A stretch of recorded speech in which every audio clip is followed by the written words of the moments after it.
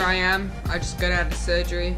I've got this big thing on, and I just got my food, which is gourmet, but I just feel a bit weary, but other than that, I'm all good.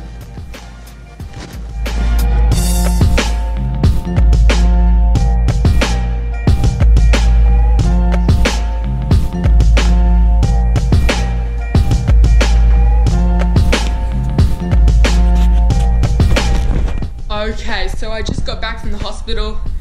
So basically what happened was I got in there, I had to wait quite a while, and then I got on this weird rope thing, and then they took me down near the operation room, and I had to wait another 20 minutes or something like that. Then I got in, then they gave me a needle that surprisingly did not hurt at all, just the anaesthetic, and I didn't even feel it, which is pretty cool.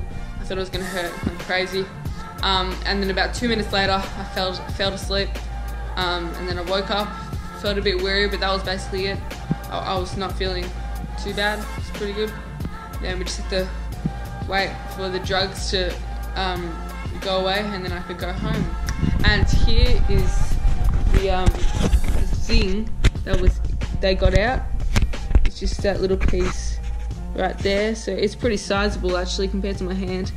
So that was floating around in my elbow, so we got that out. Plus, I have to wear this thing on my arm for 2 weeks. My elbow feels a little bit worse than what it did when I first got out of the operation room, but that's alright. I'll keep you guys updated on my healing process and everything with that. So yeah, but for now, see ya. Do that.